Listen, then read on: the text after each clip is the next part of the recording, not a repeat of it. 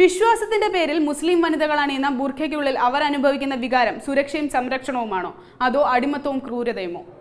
പല മുസ്ലിം നാടുകളിലും നിർബന്ധപൂർവ്വവും സ്വയമേയും സ്ത്രീകൾ ബുർഖ ധരിക്കുന്നുണ്ട്. ബുർഖ ധരിക്കാതെ സ്ത്രീകൾ പുറത്തിറങ്ങരുതെന്ന നിബന്ധനയുള്ള സൗദി അറേബ്യയിലെ സ്ത്രീകളുമായി സംസാരിച്ച നിക്കോള സഡ്ക്ലിഫ് തയ്യാറാക്കിയ ക്വീൻസ് ഓഫ് ഇംഗ്ലണ്ട് എന്ന നോവൽ സമൂഹ മാധ്യമങ്ങളിൽ ചർച്ചയാകുന്നു. സൗദി അറേബ്യയിൽ കിരീടാവകാശിയായി മുഹമ്മദ് ബിൻ സൽമാൻ അധികാരത്തിലെത്തിയ ശേഷം സ്ത്രീകൾക്ക് പല സ്വാതന്ത്ര്യവും അനുവദിച്ചിരുന്നു. വാഹനം ഡ്രൈവ് ചെയ്യാനുള്ള സ്വാതന്ത്ര്യവും വോട്ടവകാശം, ബിസിനസ് സംരംഭങ്ങൾ തുടങ്ങാനുള്ള സ്വാതന്ത്ര്യവുമൊക്കെ അതിൽ ഉൾപ്പെടുന്നു.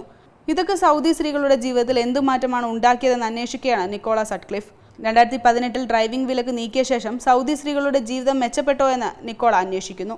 വർഷങ്ങളോളം സൗദിയിലെ ഒരു സർവകലാശാലയിൽ പഠിപ്പിച്ചിരുന്ന നിക്കോളയ്ക്ക് അവിടുത്തെ സ്ത്രീകളുടെ ജീവിതത്തെ അടുത്തറിയാം. വലിയ ഭിത്തികളും പുരുഷന്മാരായ സുരക്ഷാ ഉദ്യോഗസ്ഥരും കാവൽ നിൽക്കുന്ന സ്ഥാപനമായിരുന്നു ഇത്. പുരുഷന്മാരായ ബന്ധുവിൻ്റെ അകമ്പടിയില്ലാതെ ഇവിടെ നിന്ന് സ്ത്രീകൾ പുറത്തു പോകാൻ പാടില്ലായിരുന്നു. ഒരമ്മയ്ക്കും അവരുടെ മക്കളെ ഭക്ഷണത്തിനായോ മറ്റു കൂട്ടിക്കൊണ്ടുപോകാൻ സാധിക്കില്ല.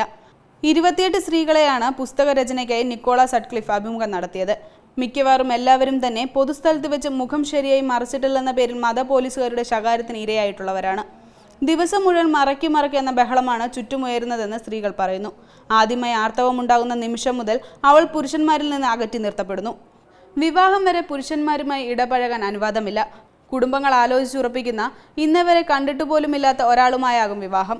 ഒരാൺകുട്ടിയുമായി ഒരു കപ്പ് കാപ്പി കുടിച്ചതിൻ്റെ പേരിൽ പെൺകുട്ടികൾ ജയിലിലാകുന്ന നാടാണ് സൗദി എന്നും നിക്കോള പറയുന്നു. ശിരോവസ്ത്രം ധരിക്കുന്നതിനോട് മാനസികമായി പല സ്ത്രീകൾക്കും യോജിപ്പില്ലെന്ന് നിക്കോള പറയുന്നു. മുഖത്ത് കാറ്റുകൊള്ളാൻ പോലും അനുവാദമില്ലെന്നാണ് ഒരു സ്ത്രീയുടെ അഭിപ്രായം.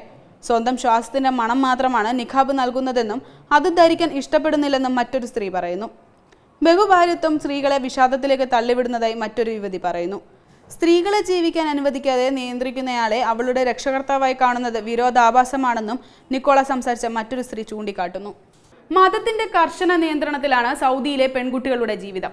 ദൈനംദിന ജീവിതത്തിൽ മറ്റു പലരുടെയും നിയന്ത്രണത്തിലാണ് കഴിയേണ്ടി വരുന്നതെന്ന നിരാശ അവിടുത്തെ സ്ത്രീകൾക്ക് ഓരോരുത്തർക്കുമുണ്ടെന്ന് നിക്കോള പറയുന്നു. Web desk Tatwamayi news.